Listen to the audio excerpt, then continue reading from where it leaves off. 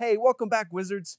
What do you say today we take a look at what a couple people are calling the best LPVO on the market? Today we'll be reviewing the Primary Arms PLxC 1:8 LPVO with the M8 meters and Griffin mill reticles. And just to show you all how crazy it is, I had a buddy who was just learning how to shoot, actually do all the shooting footage for this review, and it's pretty crazy. So let's get into it.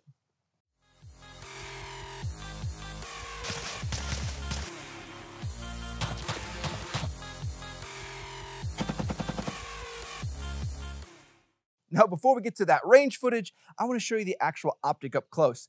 Now, I can be a little bit long-winded with these reviews, so I'm going to try and shorten it down, but then still bring you all the magic, and still a good bit of my complaining.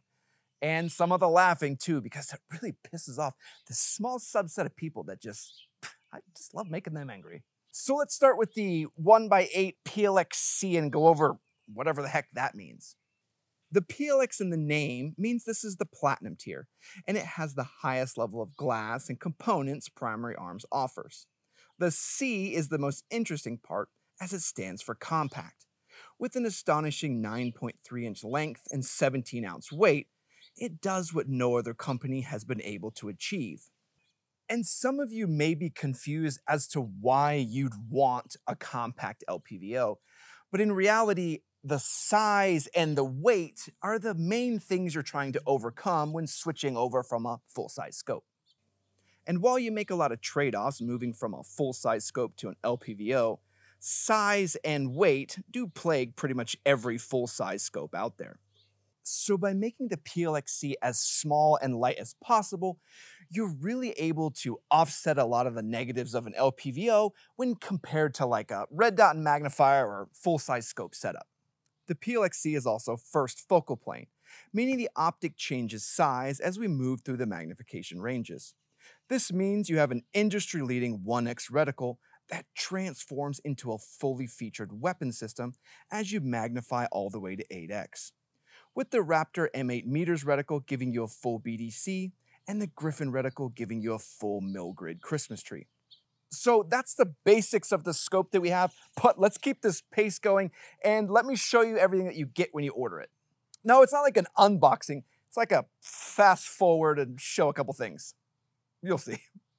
All right, let's do an unboxing, but tell you what, let's just speed it way up.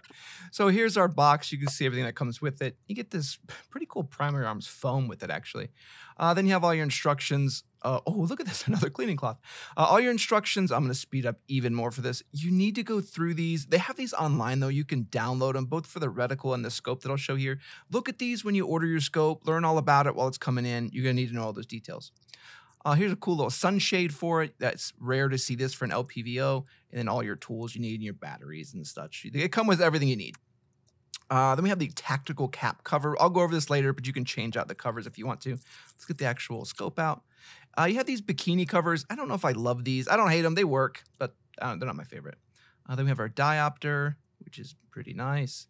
Then we have our magnification throw lever. Now, I did switch this out to the nicer one with the flip down and flip up articulations. That's a lot nicer.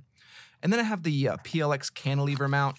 This is really nice. This also comes from Primary Arms. It's lightweight. It's stout. It's just really nice. Overall weight, fully assembled, of 23 ounces. So there's a very quick showing of what all comes with it, but there are two wildly different reticles that we have here that do two wildly different things. So let's take a look at them, and I'm going to show you some different applications that they each do well at. Here, let's put these two reticles side by side with the M8 meters on the left and the Griffin mill reticle on the right. And someone's going to ask me, yes, they do also make the M8, not meters, one in yards. And do I recommend that? Yes, I do, because as Americans, I don't know what the heck 200 meters is. But moving on, at the 1x setting, both the Raptor and Griffin reticle are extremely similar. They both have stadia lines at the 3, 6, 9, and 12 o'clock positions to easily draw your eye to the center CQB ring. The ring, combined with the stadia lines, makes rapid engagement easy from novice to experienced users. Moving both reticles to 8x, we start to see how each of them transforms. The Raptor M8 meters has a fully featured bullet drop compensator for the various distances in meters. Now, you may want the reticle that comes in yards, but just know the yards reticle, for some reason, doesn't have like the nifty running target holds. It's just mildly disturbing. That's a con though. But included with those are also proper wind holds for 5, 10, and 15 mile per hour winds. Included also is horizontal ranging along the center of the reticle that aligns with the distance of a 16-inch target. So you could basically align the marker shoulder to shoulder, and whichever one it matches up with is your correct distance, and you can just take a shot. I'll also comment, it's a bit disturbing how fast and easy that is also. Along the sides are horizontal ranging for a 5-foot 10-inch male with a measurement for half sizes. Now, I think a lot of reviewers have said this is really odd or it's just too busy, but like, I really got it the more I understood it, because a lot of times you're going to be measuring something's height and their actual, the rest of them may be occluded and you can only measure from one position. Like, I don't know, riding a bike or driving a vehicle. And the half sizes allow you to line up with the bottom of their torso and get a proper distance estimation. Now let's move over to the Griffin reticle.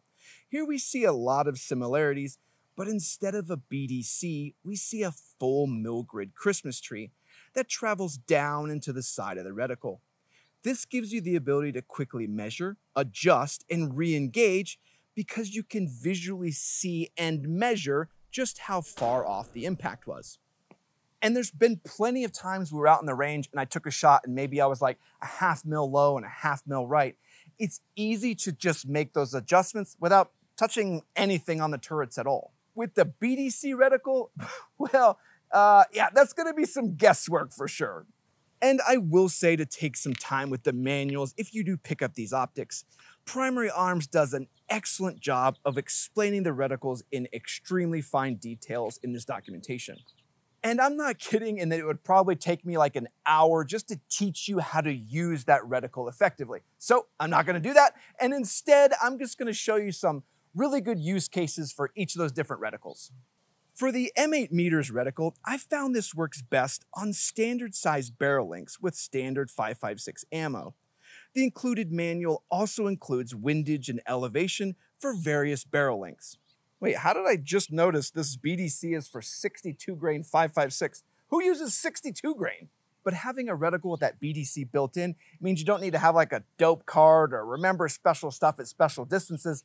You really just need to know the distance to the target and then line it up and engage. The Griffin mill reticle, on the other hand, is suited for odd calibers and odd barrel lengths. I used the Griffin on my 20-inch 6.5 Creedmoor setup, as that barrel length combo is generally longer in most Creedmoor BDC reticles. So moving away from the BDC, the mill grid then allows me to have like a shorter 6.5 Creedmoor like battle rifle setup, just a much more smaller compact platform. But then I do have to use like a dope card and just measure where everything's at. But then once I've got it, I'm all set. Easy way to remember it, standard barrel length and standard caliber, use the Raptor BDC. Odd barrel lengths, odd calibers, use the Griffin mill reticle. It'll be a lot easier. Good grief, I'm trying to keep this brief. Okay, let's do, what are we doing next? I'm not keeping it very brief. We need to do some tests before we go out to the range, so let's test turret rotation. On the PLx-c, you're gonna find these nice knurled caps that cover the turrets. The turrets have an extremely nice spacing between adjustment and give you a solid feel and audible sound on each click. I never had any issues going past or to my intended position, nor did I find there was any slop at all in the turrets themselves. The turrets also have an extremely fine adjustment of 0.1 mils of travel for each click. And for those mathematicians out there, that equates to about 0.3 inches at 100 yards, so there's plenty of precision to get a really, really fine zero on this optic. And accidentally, I'll show you how easy this was. We actually zeroed the rifle and then it took a tumble onto the concrete, so we had to do another quick zero, which was nice and easy to do. Surprise! Durability test! But the turrets made zeroing easy. Both times. Oh, you can also install the exposed tactical turret if you want to be able to make turret adjustments on the fly also. I don't entirely see the point of having that though, particularly with the really nice ACSS reticles, but it's an option for those of you like mayonnaise and banana people out there, I guess. Moving to the illumination, we again see the fine knurling on the illumination control. The knob offers you 10 different illumination settings that vary from possibly usable with like a night vision clip-on to a usable level of daytime illumination.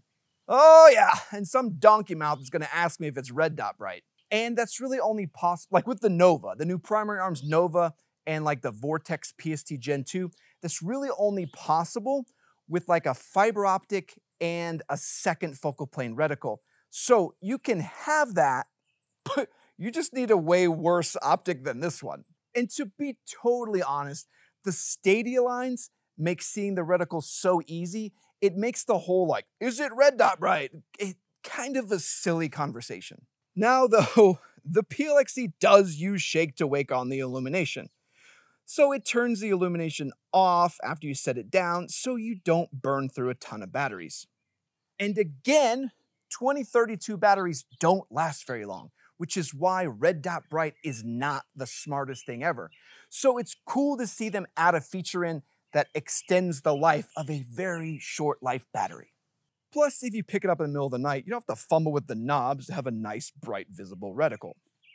Now, do I wish more bits of the actual reticle were illuminated? Yes. Is it still better than every other LPVO on the market? Also, yes. Let's keep moving and look at eye relief. I think this is actually just exit pupil, but nobody cares. At 1x, we see what makes this optic just wow. The image just pops into view quickly and easily. Now, you'll note the small size of the bezel on the outside also, but we'll talk about that during the 1x testing. This was one of the rare few LPVOs that had an eye box that even comes relatively close to red dot performance. You often see far worse eye relief at 1x at twice the cost of even the PLx-c. Moving to the 8x setting, we start to see some of those physics limitations of the smaller size scope housing. The 8x eye box is definitely tight, but I'd still call it usable. You start to see here, though, some of the trade-offs you're making when you move from a full-size scope. Like, for instance, it isn't nearly as forgiving as the Primary Arms 2.5 to 10 Griffin that gives you a way better eye box and more magnification. But somebody on the internet's gonna go, yeah, but it weighs 4 ounces more. I don't know what sort of cake hands you have to be able to measure the difference of 4 ounces, but I guess they're right. Tell you what, we should do a PLx-c versus the GLX 2.5 to 10 Griffin, though. Nope, let's stay on target. Okay, let's do some 1x testing. Here in my yard, once I had the diopter dialed in, the 1x was almost a complete 1-to-1. The targets at 25 yards from me were hilariously easy to transition to, and it gave a red dot-like experience when moving from target to target. I found the Stadia lines and center CQB made me track the reticle extremely easy. And in darker bright areas, I never found myself losing the reticle with or without the illumination. The biggest notable thing here was also the field of view, with almost none of the bezel visible. This gave a clear view that was completely unobstructed. And if you're going to blow your friends away with just showing them one thing on this optic, it's definitely going to be that 1x performance. Now though, we got one more test, so let's go check out the actual glass quality of this thing. Now here you're going to see some good glass, and it's actually good enough that you begin to see where the core LPVO fixed parallax design kind of starts to fall apart. And hold on, just quick pause. I'm just saying that, okay, so every LPVO has a fixed 100-yard parallax, and the high-end components that are used here are really starting to show off the limitations of that design. I'll show you. Let's keep going. So like, as you can see here, the 8x magnification, you can see out to 800 or 900 yards easily, but having our parallax fixed at 100 yards make those distances significantly less clear. Focusing on further objects is much more challenging without focus control. Now, by making a small adjustment to the diopter, we can bring those longer distances into focus and get a more accurate representation of the PLx-c glass. And kudos for Brass Facts for helping me get this all set up correctly. He told me it was best to keep the diopter perfect for 1x and then just adjust it for that long-range clarity as you need it. And his tip really did work well, and I highly recommend you do it also. There's just one negative with that, is that if you were to go to 8x and then have your diopter set, when you go, you can't quickly go back to 1x because then your whole view is just all wonky. And I just want you guys to realize that it's just the adjustable focus is a trade-off that you make by using an LPVO that you would normally have with the big boy scope. All right, I think it's time we can go and hit the range next. Now, as I said, I have a buddy who's a relatively new shooter who I let do, I think, almost all the shooting. I think I did like one thing for the testing portion. But basically, I did some coaching with him, taught him some basic principles, and then just let him rip. So let's get started. First, I set him up with some basic up-downs to let him get a feel for the optic. We're using an MDT shot timer that just works really well also, and it worked well for us when we're out in the range. I was quite impressed with how well he was able to just pick up the rifle and really crank up the speed after going through a few drills. Good speed. Looking at the timer at the end, we were even able to see some really nice 0.54 second split times, and that just really shows off what this optic can do. All right, but that's Instagram stuff. So next we set up with some multi-target, so let's see what he can do with that.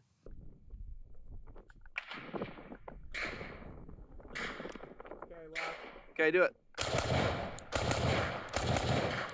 Oh, good grief. The reticle's out of focus. Just know it looks really good on our end.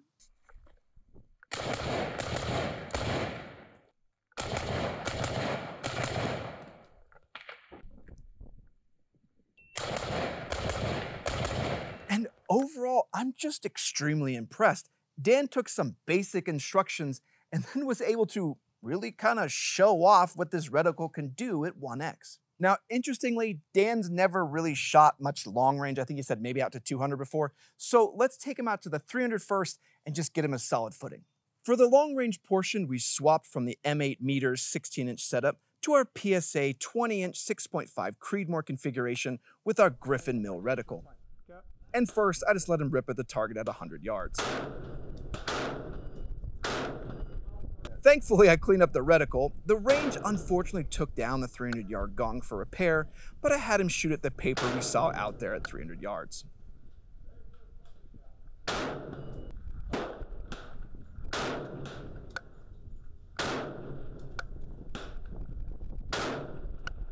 I don't know, it was pretty easy, and it's not that fun when they took down the gong. So let's move over to the 600-yard range and really see if we can stretch his legs out. For the very first part, we set up and confirmed on the 330-yard target. Then you can see me learning the mill markers and walk in the 430-yard target. I just want you to see how the markers and glass quality made it really easy to see your adjustments and then where you need to move to for a follow-up shot. Okay, I know, let Dan have a turn. All right, here he is again. For the first shot, Dan raised up just a bit high. We did a bit of coaching and then he lowered back down to the right position and got it on the first try. And then he did some follow-up shots to show off just a bit.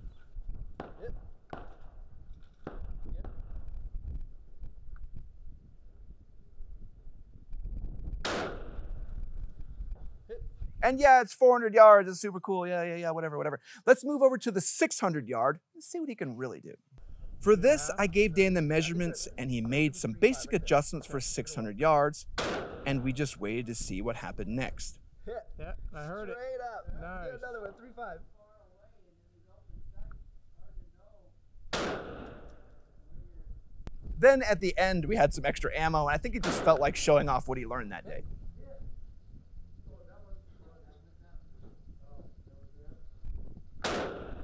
Overall, it was just a total blast of a range day, and I was more than impressed how well it just transformed a new shooter from close range to multi-target to long range. From the PLx-c Raptor doing rapid hits at both close and long, to our PLx-c Griffin making long range shots an absolute breeze.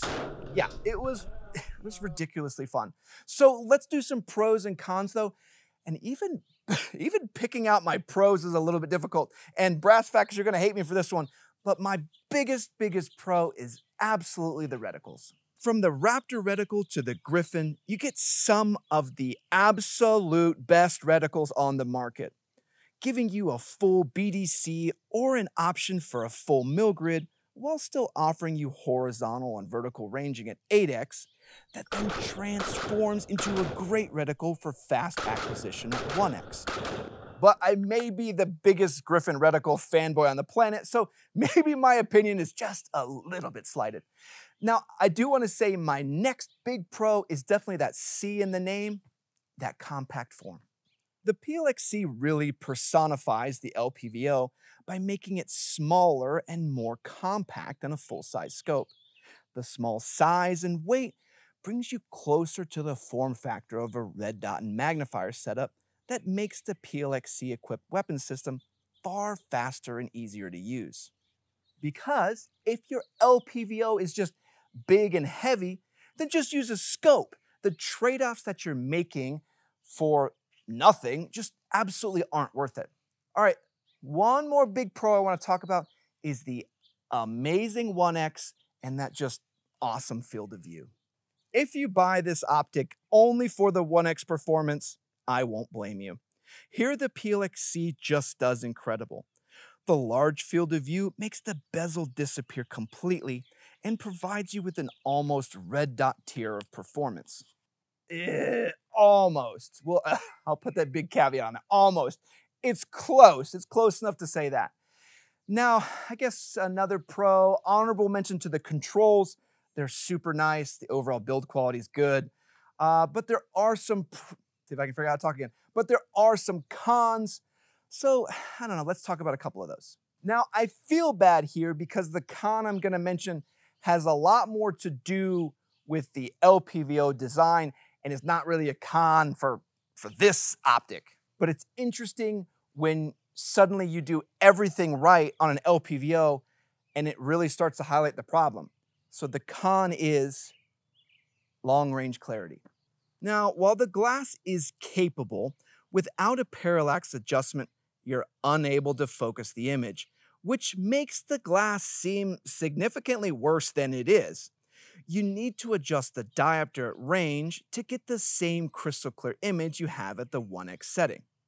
But as we mentioned previously, then you can't really change the magnification quickly because your diopter is now all screwy and just not set right. And it's really starting to show like this brick wall of the LPVO design. Like there's not really a whole point in super high-end glass if you have a fixed focus. And can you solve this problem if you pay 3 times as much? No, you can't. You're gonna run into the same exact physics problem with every single LPVO, no matter what the multiple of costs it is or whatever brand name is on there. But that's really the only con I had for this optic, and it's the con for every LPVO out there, so I kind of cheated a little bit. And in reality, this is probably the best LPVO, hands down, I've ever used. So my final verdict is to absolutely look at this optic if you're dead set on an LPVO.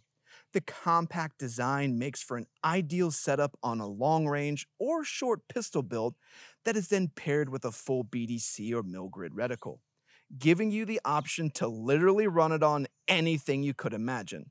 And I'll warn you, this optic is so good that I don't think LPVOs can fundamentally get any better without like a core change to how LPVOs are designed from the ground up. Somebody somewhere is going to add parallax adjustment to one of them, and then all the other ones are going to suck butt.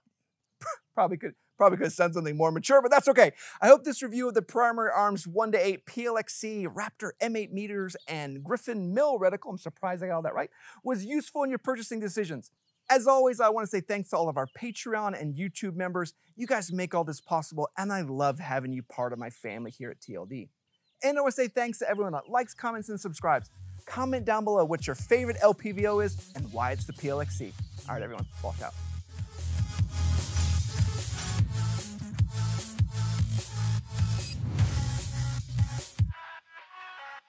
It's probably the craziest thing ever. This optic is so good, it made me realize, like, you can literally see, like, it's so good, you can see where the limitations of the entire LPVO design is, and really start to weigh, like, are those trade-offs worth it?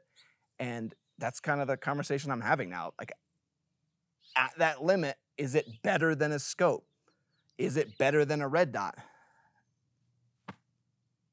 I don't know. It's up to you. Sometimes, most of the time, no. All right, I'm going.